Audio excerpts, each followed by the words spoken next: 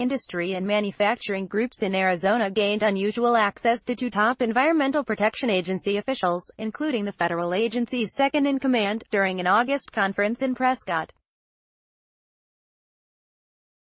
Henry Darwin, the EPA's acting deputy director and a former director of the Arizona Department of Environmental Quality, was a keynote speaker at the Environmental and Sustainability Summit, an annual gathering organized by the Arizona Manufacturers Council. Another keynote speaker was Mike Stoker, the EPA's administrator for Region 9, which includes Arizona, California and Nevada. Alexis Strauss, a senior policy advisor and former acting regional administrator, attended too. The conference took place August 20 and 21 in Prescott, a city in central Arizona about 2 hours north of Phoenix.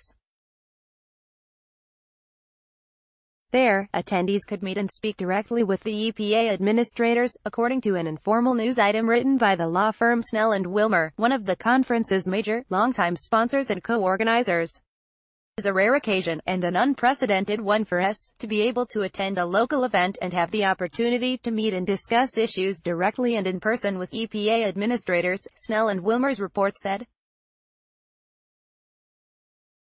About 120 business leaders, policymakers, and environmental and sustainability experts showed up for the conference, said Garrick Taylor, a spokesperson for the Arizona Chamber of Commerce and Industry, a pro-business group under which the Manufacturers Council is housed. The summit is an annual one, and attendees often are consultants, engineers, and attorneys hailing from manufacturing, mining, agriculture, and other industries. Taylor said he was not able to provide a detailed list of attendees or their affiliations. Each year attendees explore how businesses interact with environmental policy and regulators, and discuss the ways in which the policies help or hurt business in the state, Taylor said. The Arizona Manufacturers Council's mission is to promote and enhance a positive business climate for manufacturing and related industries operating in Arizona. Among its guiding principles are creating a cost-effective and predictable regulatory environment that facilitates business operations and keeps compliance costs manageable. The roster of speakers on the agenda reads like a who's who of Arizona industries and the government bodies charged with regulating them. Arizona Public Service, Salt River Project, and Tucson Electric Power were there.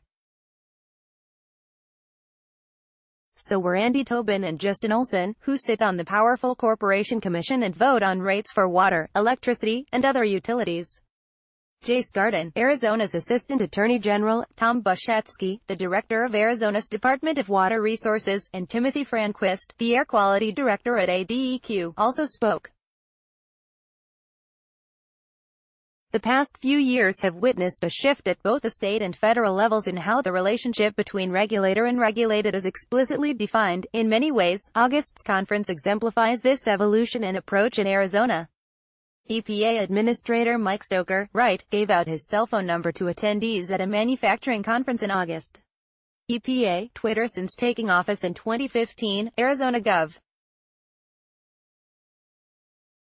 Doug Ducey has pledged to streamline government through a so-called Lean initiative, aka the Arizona Management System, a business-oriented approach that calls companies and people who use government services customers. One of its central tenets is understanding what the customer values. Ducey's administration touts these efforts to revamp government as being less wasteful, but it's hard to miss the various implications of the mere use of the word customer, especially the abandonment of the idea of government as watchdog or protector of the public.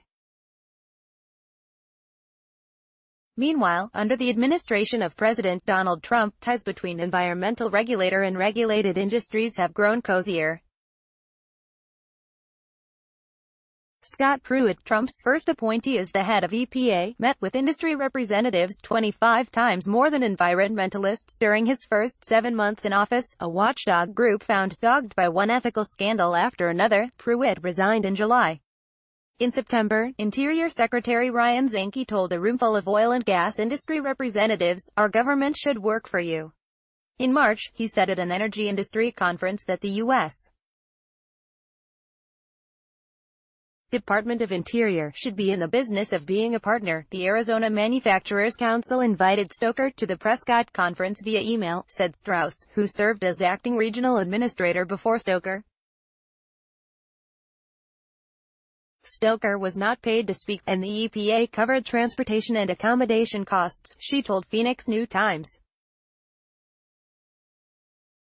It's not clear how many times, if ever, top EPA officials have attended this particular summit in central Arizona.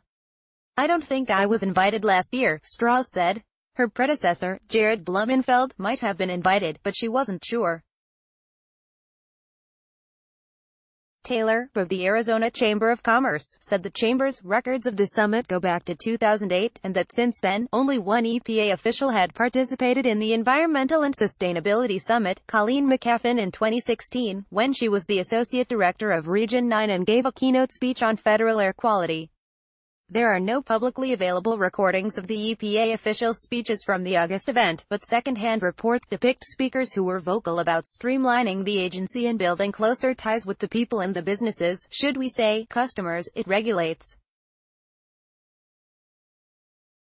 Darwin, the EPA's acting deputy director, talked about operational efficiency at the agency, and Stoker discussed his desire to ensure environmental quality in his region, Taylor said. According to the write-up by Snell and Wilmer, Stoker and Darwin spoke about themselves only briefly before turning to the audience and asking questions like, "What do you need and want from us?"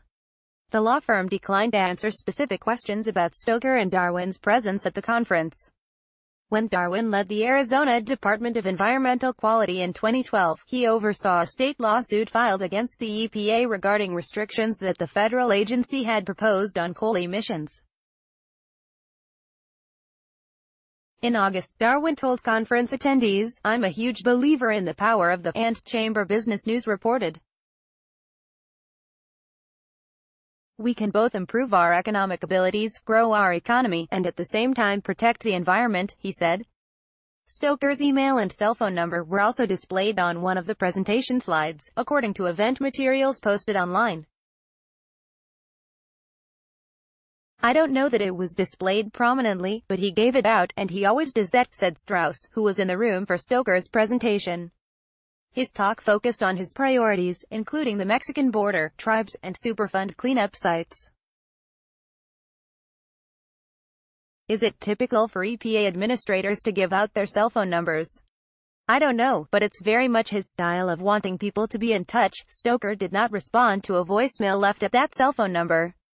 He later replied to emailed questions from New Times with, "I understand my staff got back in touch with you." Before joining the EPA in May, Stoker worked for United Ag, an agricultural industry group in California, as the Director of Government Affairs.